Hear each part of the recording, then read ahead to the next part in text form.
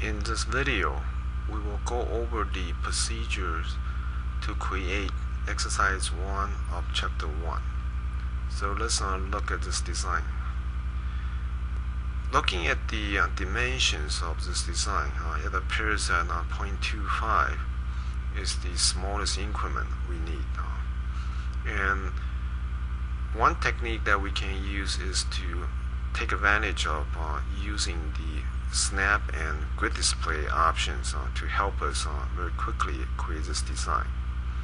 Although that we could set the snap and the grid display to smaller increments such as 0.1, but the problem is that if you set the increment too small, it's more difficult to get the distance that we want. So in this case, that the 0.25 is a good choice. So let's set up the units and also set up the snap and grid display. So let's go to Format, Unit, and we'll set the precision to show 2 digits after the decimal point. Notice that this only adjusts the display at the lower left hand corner. It doesn't really change the precision of our drawing. Next, we'll set up the snap and grid display options. So go to Tools, Drafting Settings, and we'll set the snap spacing to 0.25, and we'll also set up the grid display spacing to 0.25 as well. And we'll switch on both the grid display and the snap option and click OK. Now, so in the status toolbar, turn off all the different options, but just have the snap option on and the grid display option turned on. So looking at the screen, then we will know that the distance in between the 2 grid points is exactly 0.25 inches. So let's begin to create our design. So activate the line command. Now my plan is to start from this upper left hand corner, and we'll just simply go all the way around in creating this design.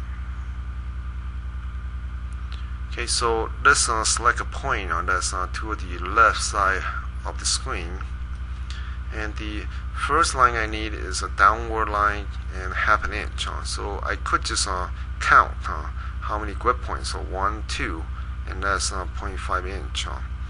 And so click here, and then I can count again, and so that's 0.25, 0.5, 0.75. And so for small distance, then by setting up the snap increment correctly, this actually helps us very quickly create this design. So this next line, I need it to be horizontal line, and then it lines up with this top edge.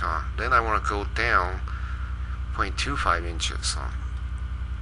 The next line I need is 3 inches. So I could go back to using the relative input method. So add 3 inches in the X, comma 0, so 0 in the Y, and hit enter, and AutoCAD will create a line exactly 3 inches long.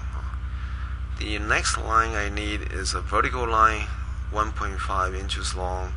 So I could not use the direct input method. So move the cursor in the direction I wanted to go, and then type in the distance. So 1.5, hit enter, and AutoCAD creates the line correctly.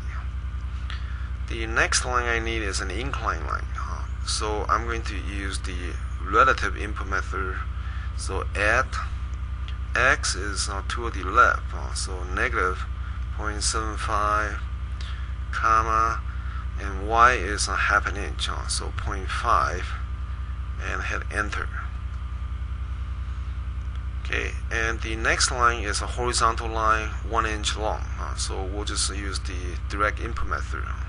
So 1 inch, hit enter, and the last line segment, the incline line, I could just snap to that corner, or I can right mouse click and choose close.